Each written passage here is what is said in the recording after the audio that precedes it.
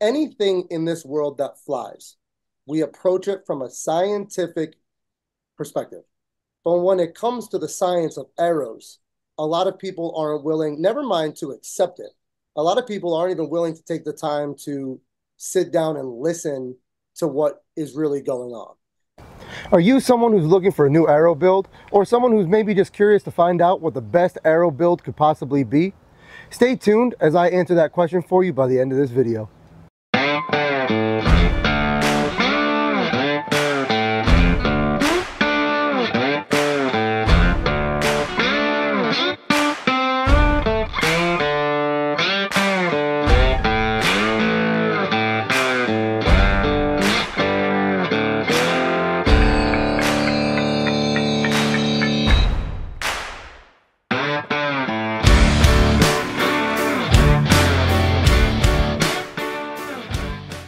What is up, guys? Thanks for joining us here on another episode of Wing and Tail Outdoors. On today's episode, I'm going to be sitting down with Chad Sylvester and Cameron Durr of Exodus Outdoor Gear, and we're going to be discussing the scientific arrow build. I don't want to give too much away, but the scientific arrow build, as the name leads on, is a scientific approach to building the best flying arrow that you can. Granted, this was my first interview and the first guest we had on our channel, so naturally, I was just a little nervous. But take a moment, grab something to eat, sit back, and enjoy the conversation we had, and I'll be with you at the end of the interview. I hope you enjoy. Awesome. All right, so if you guys want to introduce yourselves real quick, just let everybody know who you are, may not know who you are yet. Chad Sylvester, I am the co-owner, co-founder of Exodus Outdoor Gear. And I'm Cameron Durr, and I guess my title here would be the creative director of Exodus Outdoor Gear. All right, and I'm Chris Romano. I'm the owner founder of Wing and Tail Outdoors and Wing and Tail Forest Management. Chad and I have been in conversation a lot over the last couple months. I'm starting a business up where I'm doing like TSI work type of stuff in the woods, but then I also have this outdoors portion of the business as well, where I'm getting into like self-recording and doing all that good stuff, and just kind of trying to dive into things because I feel like I want the best things possible, right? But not for the reason most people want the best things possible. A lot of people want the best things because they want to say, I have this or I have that. But my thing is, if I'm going to go out and I'm going to hunt an animal and I'm going to try to stop a heartbeat, that I owe it to that animal to have the best functioning equipment possible. So that way, if something ever goes wrong, I have nothing to blame but myself. I don't know if you guys had a chance to watch any of my prior videos, but I had a scenario this past year where I hit a deer and didn't get to recover it. And it's the first time that happened to me in my 20 plus years of hunting ever.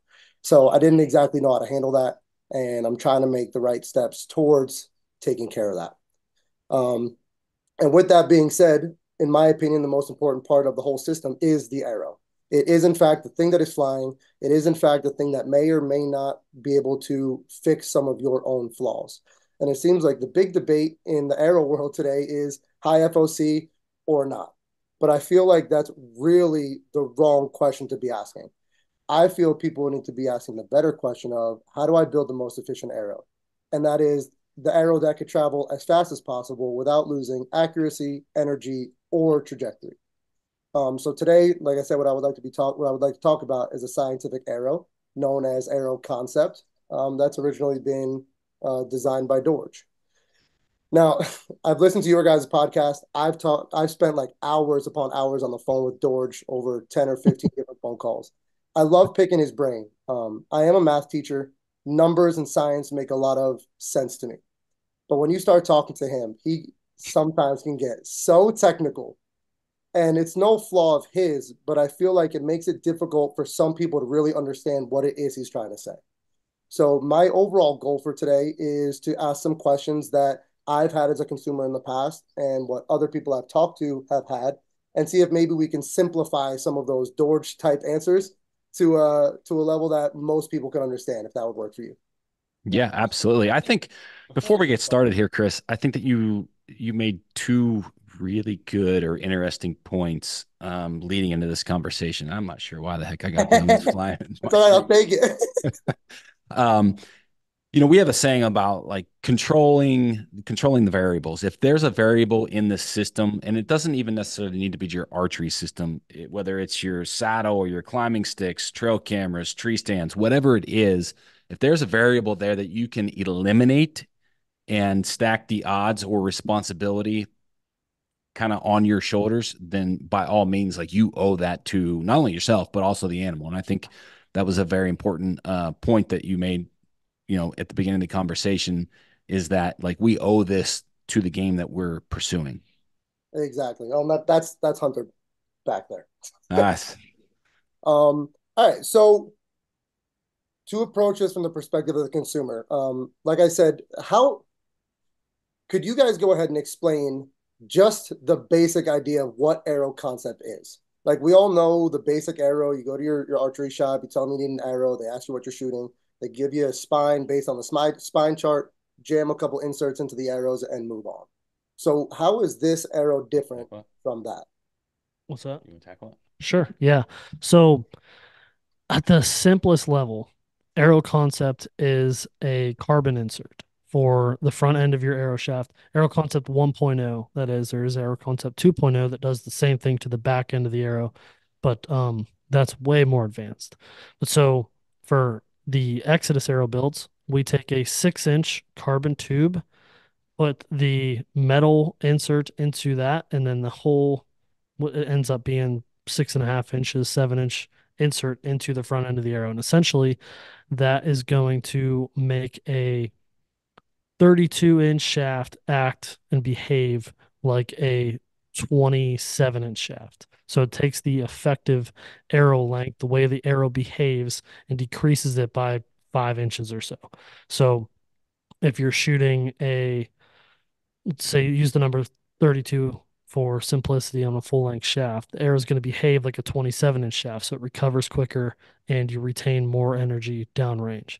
That's the simplest version of it. And if you need to picture this as something visual, take a fish. George likes to use the example of a fish. And when you draw a fish, draw a goldfish, right? You have the big circle and then you have the tail. The X point of that fish is the node of the arrow, Gotcha. and the arrow concept elongates that node to where that goldfish now looks like a mackerel or a walleye, a slimmer fish. And that does a lot for just energy retention inside the arrow and forgivability when you shoot it.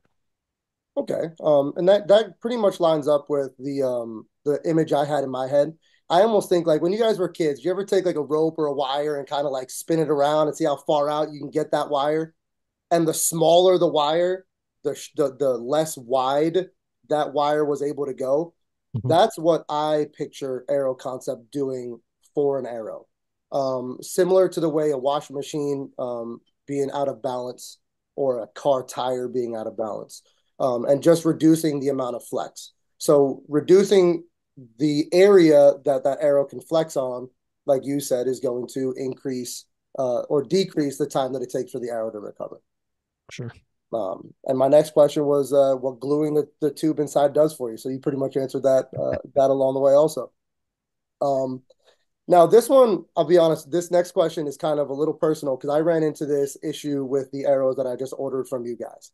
And it was I went with Arrow Vein 3, which I absolutely love. I love the design of them. I love the idea of the spin.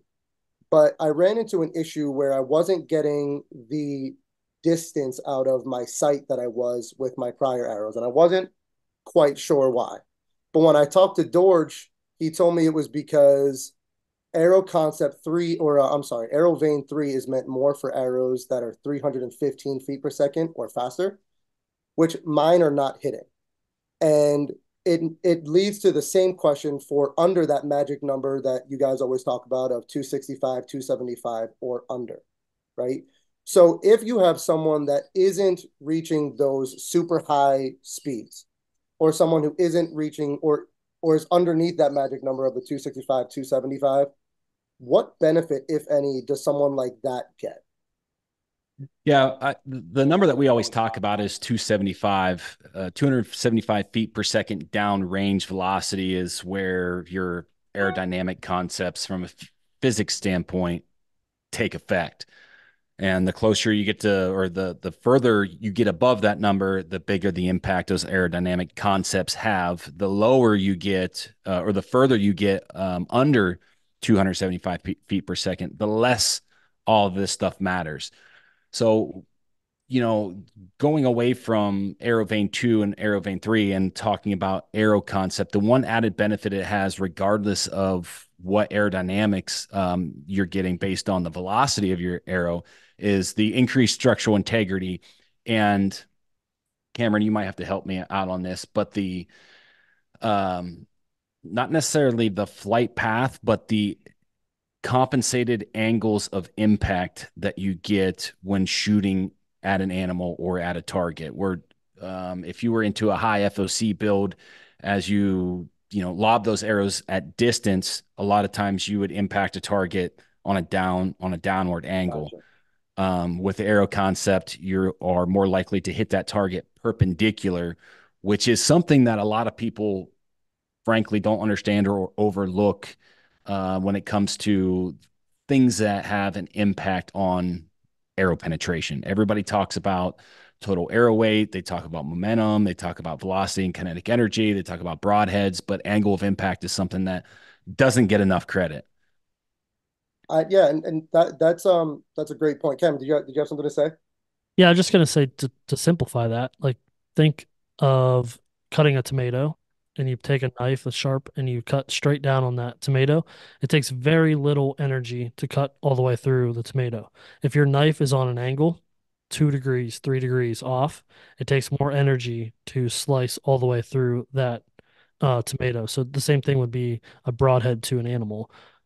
Perpendicular impact is going to take less energy to um, penetrate than if that angle was even 4, 5, 6 degrees off.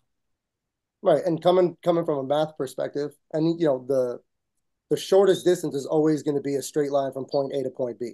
And when an arrow is traveling, it is traveling in a direction, which makes it velocity instead of speed, right? And it's traveling in a straight direction, but angled down, like you're saying. So the arrow wants to go straight, but it's impacting at an angle, and it's losing that energy trying to enter the target and kind of give one of these, which is also going to wiggle the back end as it's trying to go through. Yep. So what I've noticed is like Chad, I think you said it. Everyone tries to talk about kinetic energy or momentum or the speed or this or that, and everyone looks at it, in my opinion, as its own standalone statistic. But it doesn't just stand alone; it's everything kind of combined, right? So it's like, okay, I could build the fastest arrow possible and be at exactly 4.3 grains per pound or whatever it's going to be, but then what's that going to do to my accuracy or my momentum downrange? So like I said in the beginning, I'm really looking for what I can do to get the most speed, the most penetration, the most energy, the most momentum downrange, because like I said, I want the best I can have, you know. And Yeah. so the um I kind of answered my own question on the next one, but my next question was the fact that these arrows are so expensive to a degree is one of the turnoffs for a lot of people. And they say, well, my arrows cost me 175 to build from nothing to something. They hit where I want them to go. They kill animals. So I don't really have a reason to change. And I'll be honest, I know it shouldn't bother me as much as it does. But like when people say that, it bothers me because I feel like they're, I don't want to say cutting corners. I feel like that's kind of harsh, but I feel like they're cutting corners when they're like I said, we're going out and trying to end an animal's life. Well, I think the biggest the biggest thing with that is every archer, every bow hunter is kind of they're going through their own journey, their own progression of where they are, right? And are these arrows better than a standard, are the Exodus arrows with Arrow Concept 1.0, are they better than than something you're going to get at your local pro shop? Yes, 1,000%. But to the new archer who can barely consistently execute his shot, he's probably better off spending his resources on his form, on his technique, learning what he has in a bow versus spending, $275 or $300 on a dozen arrows. he could probably get something at his pro shop that is going to suffice him at that point in his journey. Okay. Now, a follow up to that. Now, I do agree with that, especially where my younger niece is just starting to shoot. She's 7 years old. We just got her first compound bow for her birthday, and she's all excited to shoot it. She just can't quite hold it up yet, right? So the thing is, when someone new is starting out, I feel like they're always trying to figure out what they're doing wrong, right? And on one hand, I see what you're saying, like spend less money on your arrows, spend more money on your form, maybe get some shooting lessons or whatever the case may be. But couldn't the arrow concept also help avoid them thinking they're making mistakes that is really the arrow's fault? Well, I think it's probably not just arrow concept, but having a correctly built arrow, because Okay. the build process and how the arrows are physically built, are they built off the first dynamic bend, or they have to knock tune those arrows? Poorly built arrows can lead you to believe you have flaws in your shooting form or in your bow. So like if you have the wrong static spine, you're never going to get those arrows to tune or fly correctly. If you just go to your pro shop, get a dozen arrows, and you don't go through the knock tuning process, you're going to have 12 arrows that all fly a little bit different. So even outside of arrow concept, just going through the build process and understanding how to assemble those arrows in a way that you're going to maximize what that product can give you is also a big advantage. Okay. Yeah. Okay, cool. And does that arrow concept give the shooter a more ready to shoot arrow? Like, is Uh, there less tuning that is involved when you get a arrow concept arrow versus a regular old arrow? Well, yes and no. But so let me clarify one thing on the arrow. I can give you an arrow with arrow concept, and I can not spine align that arrow, and Okay. you can go ahead and take it and shoot it, and then I can take an arrow concept build arrow that is spine aligned. The spine aligned arrow is going to be the ready to shoot arrow. The not spine aligned arrow is not going to be as ready to shoot. Will it be more forgiving? Sure, just because it's going to be a less chaotic flight. But the real benefit to what we're doing with the scientific arrow builds is to the bow hunter, saving them time is the spine alignment. So um that eliminates all the time. That eliminates a lot of know-how too for a new archer or an archer that's been doing it the same way for his entire life. He doesn't have to learn something new. For me, for example, I never knock tuned anything. I never knew that was something I had to do. So getting an arrow from us built the way that we build them, the number one benefit is the time saving through the spine alignment, in my opinion. That goes hand in hand with arrow concept, but I could build you an arrow without arrow concept and spine align it, and it's still going to be ready to shoot. Okay, and I see the benefit in that for someone like me. Like today, I'm up at our family property, but I don't live here. I live 2 hours away from where our property is. So I only get the weekends to come up here. Some days of the week, I can go to the local range at home and do what I have to do. But typically speaking, I have to choose between, all right, am I going to go shoot my bow today, or am I going to go to plant my food plots, or am I going to go do what I have to do? So knowing that I could just take 20 shots a day and just get comfortable and keep my form down and not have to worry about my arrows functioning or my bow functioning and having that time for other stuff is like priceless. It really is. Because when you think about it, 52 weeks in a year, 52 weekends, that's only what, 104 days out of the entire year if it doesn't rain. And this year, it just seems like it only rains on the weekends. So this year's been a little crazy. Um, so I have one last question for you. I don't want to keep you too much longer. Say I'm a DIYer. I love doing stuff on my own. I'm in the process of trying to make my own climbing sticks, my own camera arm. I try to make as much of my own things as possible. If I'm a DIYer, A, do you recommend attempting Aero Concept on your own? B, how difficult is it? And C, where can I get the components for the arrows and the tools or equipment to do it properly? Yeah, I think a 1 to 10 scale, a normal arrow build, if that is a I would say Aero Concept 1.0 is probably a 7.5, Okay. as like on a difficulty scale. You can certainly, um, someone who has built arrows in the past can certainly do this build.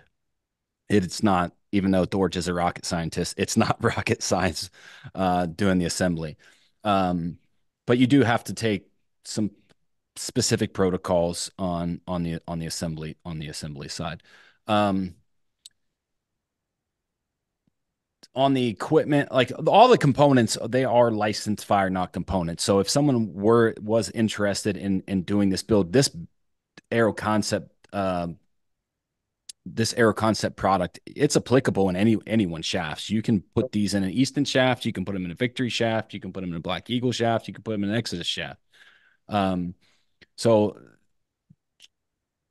although they'll go into basically any shaft, all the components are available at fireknock.com on the website.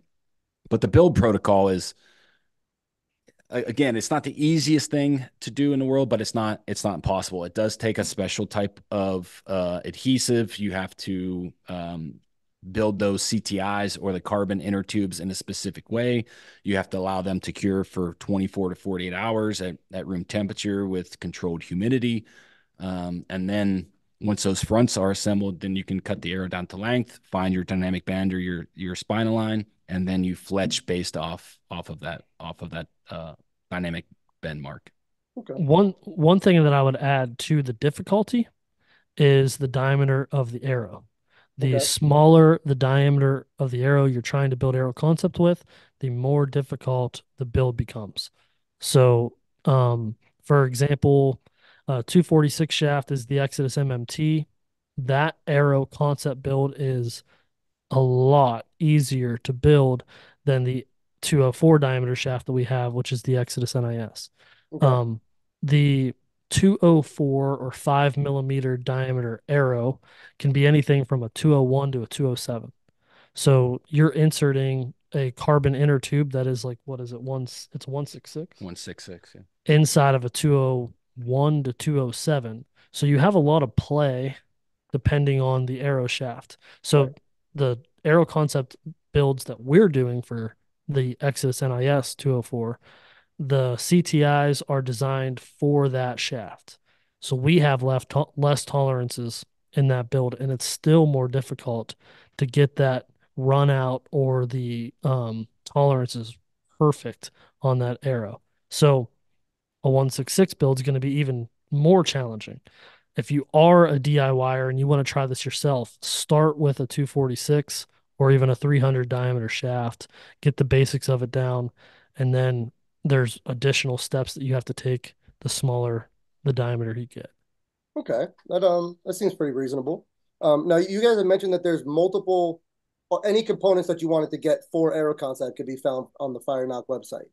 Now, someone building these arrows, once they start, do they need to use all of those components from front to back in order to make it effective or beneficial?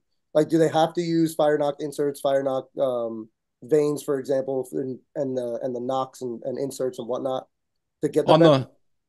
the front end of the build, with the carbon inner tube, because that is a patented product, you do need to use some type of compatible Fire Knock insert with that CTI. So that whole entire front assembly, for Aero Concept, has to be a Fire Knock product. There's no one else in the world that makes it.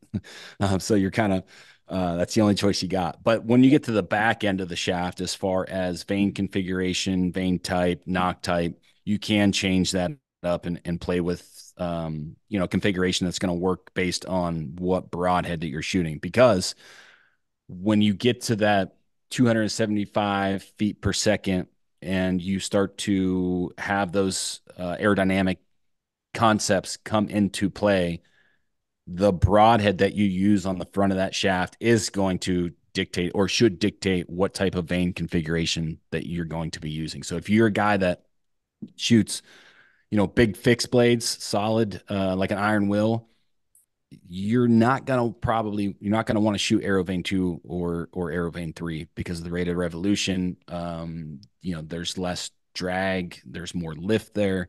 So a lot of it just depends on what type of broadhead you're going to shoot. And to add on that, the epoxy on the front end, there's a two-part epoxy from Firenock. That epoxy is 100% essential to adhering the CTI to the inside of the carbon shaft. You can't use any other glue to put the CTI into the shaft. You can use a different type of glue to put the insert into the CTI, but the two-part epoxy is absolutely essential to that build. Okay, and I believe if I'm not mistaken, that's because it flows pretty well and it takes a little longer to dry. So that way, if you have to recenter that inner tube or anything like that, it gives you the time to be able to do that while also sealing up all the gaps, right? Well, and it's a super slow set epoxy, and it never, I don't know if using the term never fully cures is the right way to say that, but there's always some amount of flex in the glue. Okay, So the relationship between the CTI and the carbon shaft, if that was a hard glue inside of that, that glue would crack and you would lose the adhesion from the shaft to the CTI. So that never fully hardens and it allows some flex and give between the adhesion. gotcha. And I'm assuming that gives a lot of benefit in colder weather when the Yeah. arrows are nice and cold and the glue is nice and cold and you hit a shoulder or something. Yeah, the glue's not going to just shatter. Okay. So, Chad, you brought something up, and I'm gonna end it with this. And if you guys are kind enough to join me again sometime, maybe we could Anything dive in into this this a little world bit that further. flies, But we approach it you from a started getting into a little scientific bit of the scientific side of perspective. stuff just a few minutes ago. Planes, And helicopters, it got me. kites, It really been doesn't thinking matter. about this. Something that Some. takes flight has a lot of science behind it. Sorry about that. But when So it comes to the science this of is an idea I've arrows, kind of been thinking a lot about of a people lot, aren't right? willing, And never mind to accept it. A lot of people aren't even willing to take the time to sit down and listen to what is really going on.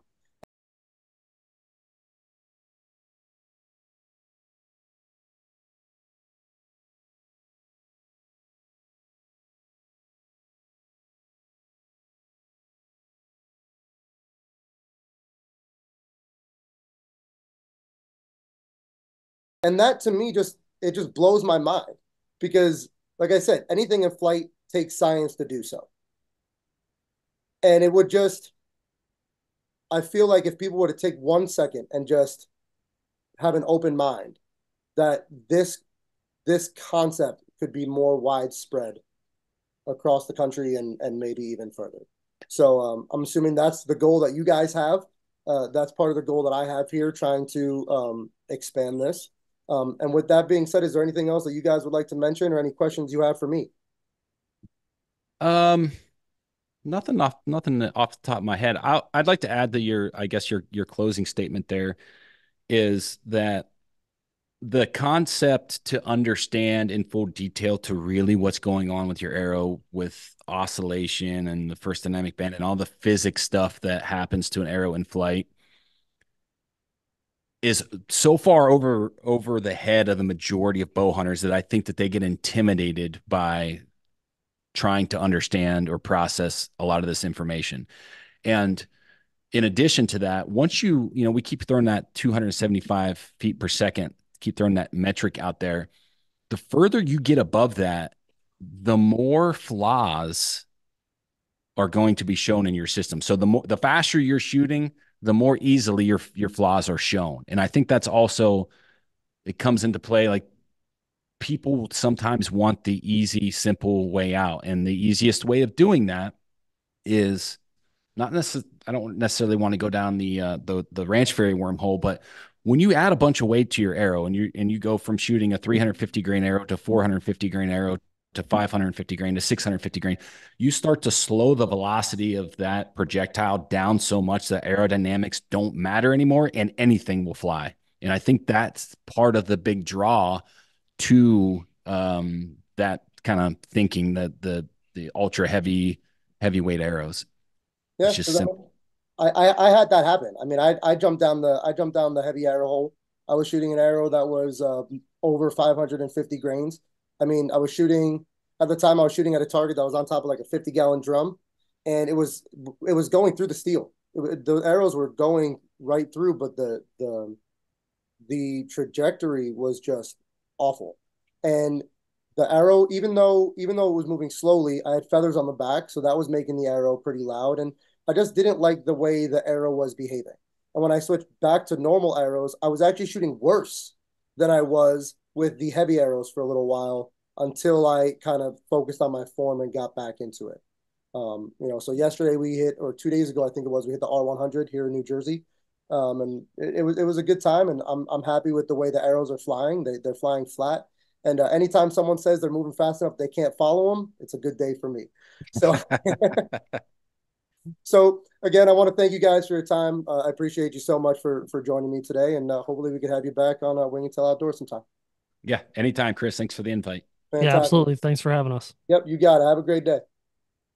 And there you have it, guys. The Scientific Arrow is an arrow build that reduces the amount of range an arrow can flex.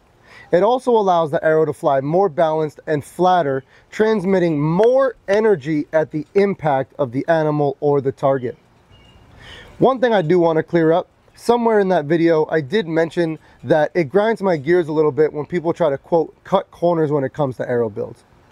What I meant by that is a lot of people are just stuck in one way of thinking, and they're so used to doing things one way that they don't really want to change. And to be honest with you, as someone that's pretty not comfortable with change, I understand where they're coming from.